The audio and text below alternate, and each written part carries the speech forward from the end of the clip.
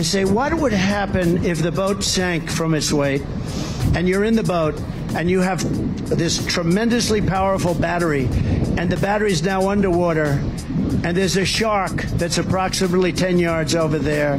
By the way, a lot of shark attacks lately. Do you notice that? A lot of shark. I watched some guys justifying it today. I said, so there's a shark 10 yards away from the boat, 10 yards. Or here, do I get electrocuted if the boat is sinking, water goes over the battery, the boat is sinking? Do I stay on top of the boat and get electrocuted? Or do I jump over by the shark and not get electrocuted? I'll take electrocution every single time. I'm not getting near the shark. So we're going to end that. We're going to end it for boats.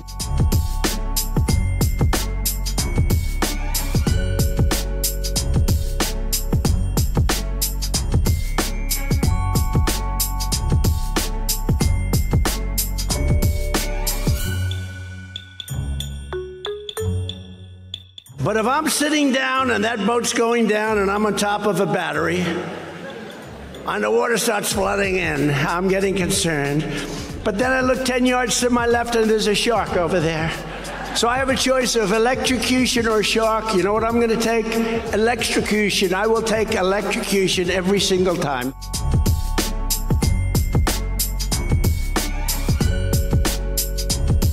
They were saying the other night, the shark. They were saying, oh, sharks, we have to protect them. I said, wait a minute, wait. They actually want to remove all the seals in order to save the shark. I said, wait a minute, don't you have it the other way around? That's true. Well, I'm not a big fan of sharks either.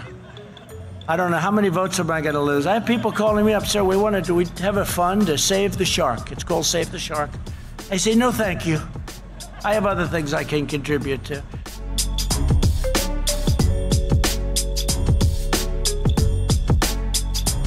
They're making windmills all over the place to ruin our land and kill our birds, to kill everything. Isn't that amazing, the environmentalists? We like windmills. Oh, really? What about the thousands of birds they're killing? Try going to the bottom of a windmill someday. It's not a pretty picture. And of course, it's like a graveyard for birds.